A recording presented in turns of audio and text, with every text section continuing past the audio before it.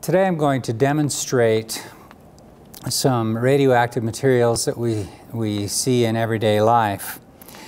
This is a Geiger counter, and the back side of it detects radioactivity. In each of these three sources, 1, 2, 3, the source of radioactivity is alpha particles, which is the helium nucleus emitted by the radioactive material.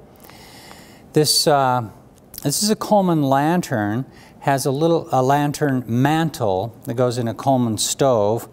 It has some thorium in it that's radioactive.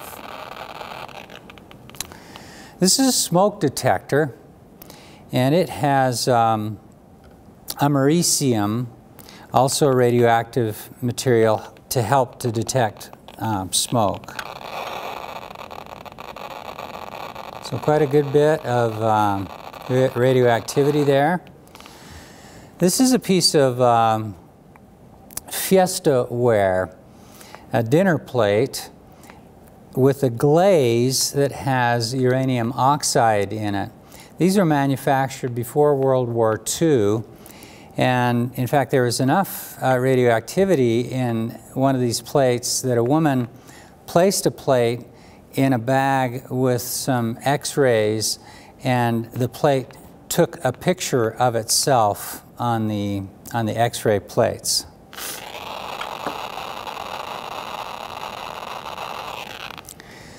So they're no longer manufactured.